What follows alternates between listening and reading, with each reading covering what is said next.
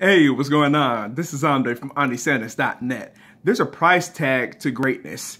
The only question is, are you willing to go and pay that price? The thing is, it comes down to just really doing just a lot of small things that might seem boring at first, but they lead to greatness. I mean, we see this in professional athletes when we're watching on TV, whether it be NBA, Major League Baseball, Olympics. You know, the list goes on and on. You know, NFL, any, you know, National Hockey League, whatever. I mean, the list goes on. But the thing is, we're looking at all of them as far as like, man, look at all their achievements. Look what they've done. What about the practices, the repetitions, the work outside of team practices they do? Maybe the study, the film study, all the stuff to just really work in their craft.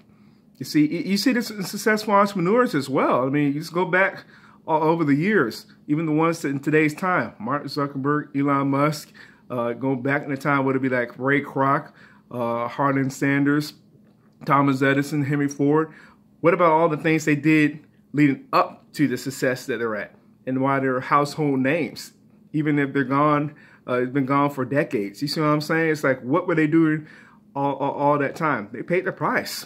They weren't willing to pay that price. They're willing to make the sacrifices. That's what it came down to. They didn't really get into the naysayers or really hung around with people that weren't going anywhere with their lives. They decided to just hang around like-minded people, and they really took action as well. You see, they found the right resources, they aligned with the right people, and they started just to work, point blank. Really nothing special with that as far as just going to work. I remember hearing from one of my coaches, my semi-pro teams a few years ago, you know, hard work beats talent when talent doesn't want to work hard.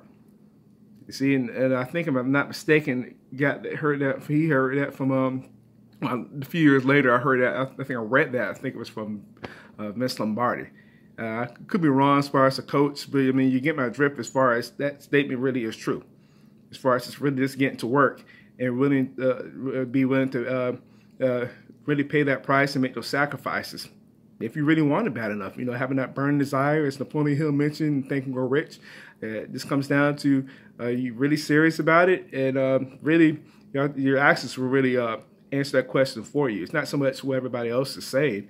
It's just really what are you doing to just make it happen.